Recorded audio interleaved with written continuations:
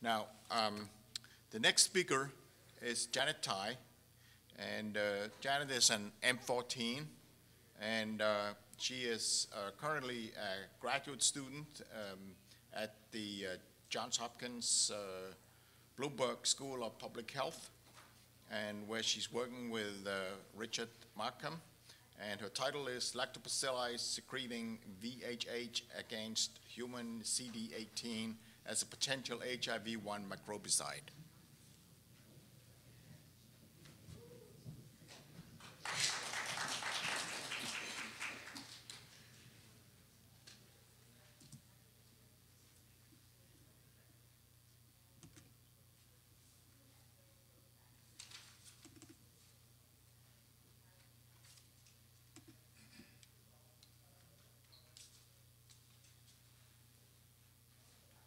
Hi everyone, as Dr. Lindahl has mentioned, I'm Janet Tai, I'm an M14, and I'm a second-year PhD student at Johns Hopkins School of Public Health in the Department of Molecular Microbiology and Immunology. And the talk I'm giving today is on lactobacilli secreting VHH against CD18 as a potential HIV microbicide. So, greater than 90% of new HIV infections are through sexual transmission, and 63% of these infections are in sub-Saharan Africa. And this graph here shows the number of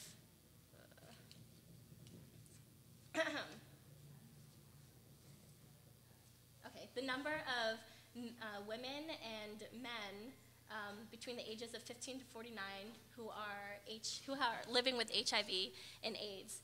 And we see that women actually account for the majority of these infections, about 60%. In fact, 3/4 of new infections between the ages of 15 and 24 are actually occurring in women in sub-Saharan Africa. And women in Africa are 3 to 6 times more likely to become infected with HIV than men. And the reason for this is that even though condom use is actually very effective in preventing HIV, women have a hard time negotiating the use because men actually discourage the use of condoms. So we've been trying to figure out ways in which women can protect themselves, and one of the ways is by using microbicide. So microbicide is a substance that is applied intravaginally or rectally to prevent HIV transmission. So there are certain characteristics that microbicide must have in order to be safe and effective. One way is that it's not carcinogenic or teratogenic.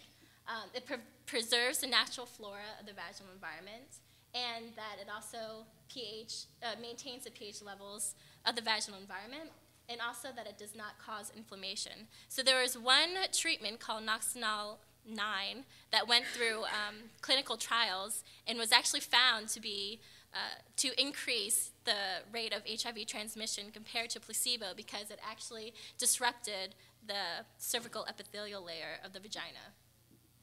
For it to be effective, it has to work against cell-free and cell-associated HIV virus. So it's been found that in the male ejaculate, it actually contains cell-free HIV virus and cell-infected HIV. It must work in the presence of semen because it tends to change the pH levels of the vagina. It also can't lead to resistant HIV, and it can alter the host immune response. So this graph, or not graph, but this figure shows different ways in which microbicides can work in preventing HIV transmission. And the new generation microbicides that are in trials right now actually focus right here, in which they use antiretrovirals, specifically nucleoside reverse transcriptase inhibitors, and it's actually specific to the HIV virus. But a problem that this presents is that it can also lead to HIV resistance. So our lab wanted to look at a host protein that we could block, which doesn't mutate as rapidly as HIV. And so we focused on the cervical epithelial layer. And the cervical epithelial layer is actually very effective in preventing HIV transmission. Actually, only about 3% of HIV transmission actually occurs during sexual intercourse. So if we can find a way to block HIV from passing through this layer, then we can prevent HIV transmission. So this is just a closer look. So the cervical layer, epithelial layer, contain these adhesion molecules such as ICAM. And so in the male semen, like I mentioned earlier, it contains cell-associated HIV. This is monocyte-infected HIV, and it also contains integrins such as LFA1. And we also have cell-free HIV that also, when it buds from the host, it actually contains the host membrane and also contains this integrin called LFA1. So we could try blocking the ICAMs that are on the cervical epithelial layer, or we could try blocking these integrins on cell-associated HIV and cell-free HIV, or we could do both.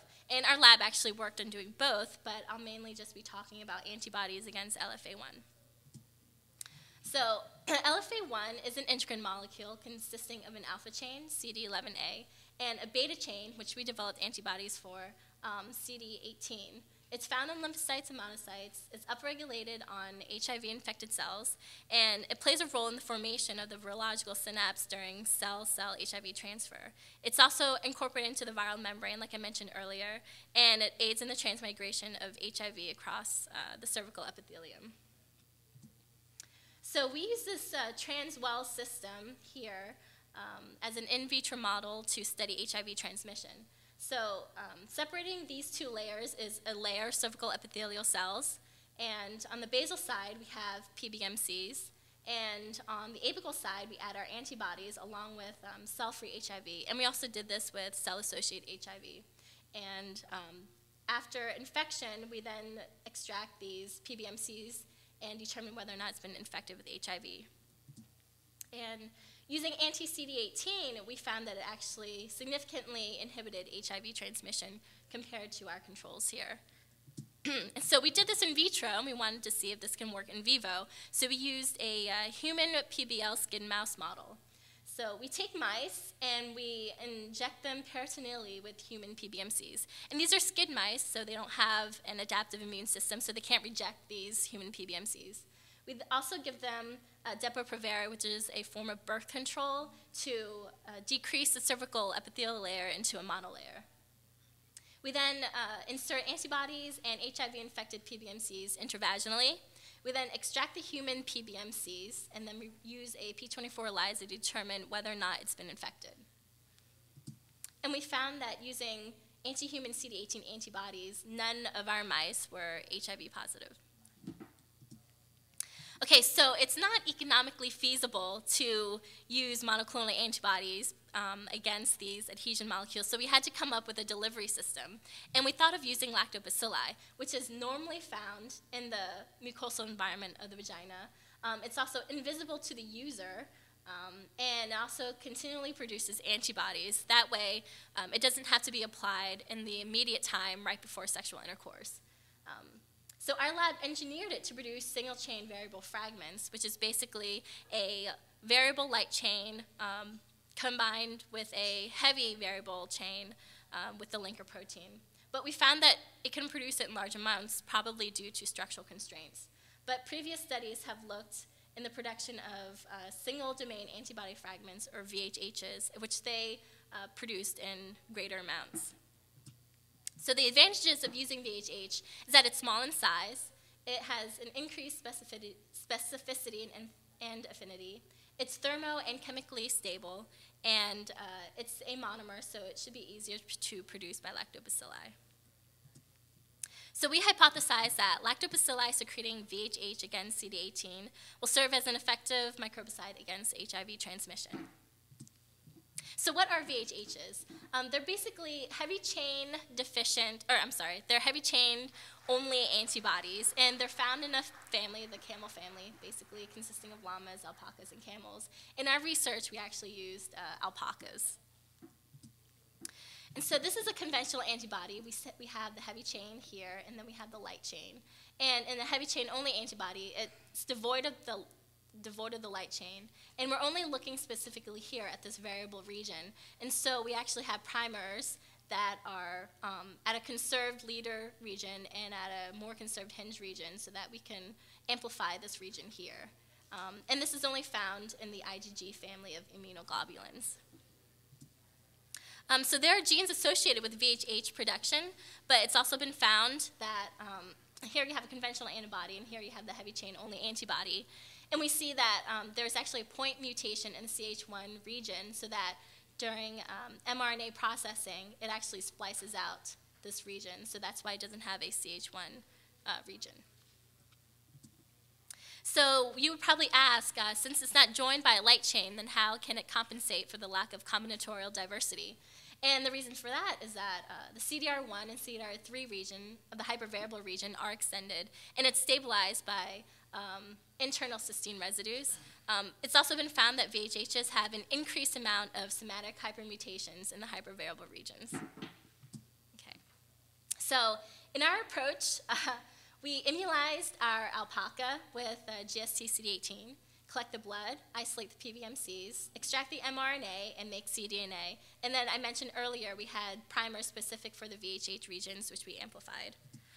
It's cloned into a T7 phage vector, which then displays the antibody. And then we pan for it by binding it to our antigen, CD18, and the phage that stick to CD18. We extract, we select positive clones, their DNA, and we can clone that into lactobacilli, which will hopefully secrete the VHH against CD18. And so I managed to do everything here up to this point, so I still have a lot left to do. So right now I'm at this stage right here. I'm trying to produce CD18 without the GST so that I could do the phage panning.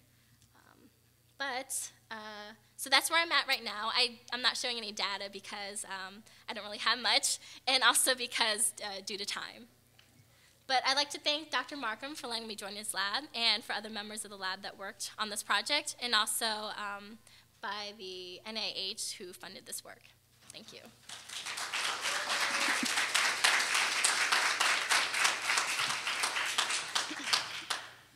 Questions for Janet? How is this actually going to be applied, the lactobacilli, and how will they compete with the resident population? Well, actually, the resident population are lactobacilli, so it shouldn't really compete with it at all. But they are having the burden of producing this extra protein might slow down their division a little bit. That might be possible, but that's something that I guess we'll have to test when we get to that point. Yes? Is the mechanism for the production of these single-chain antibodies different than normal antibodies? You mean these VHHs? Well, yeah, the normal antibodies, you have the heavy chain and the light chain, which then, once they're made, they're combined in the ER. And because these don't have, actually there's there's actually mutations in the VHH heavy chain region that doesn't allow the light chain to bind with it. Any other questions? Okay, All right, thank you.